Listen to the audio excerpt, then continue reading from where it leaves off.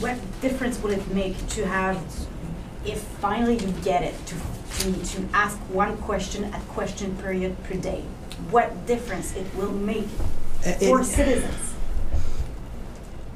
The Parti québécois brings something different to the table than Parti libéral du Québec and Québec solidaire.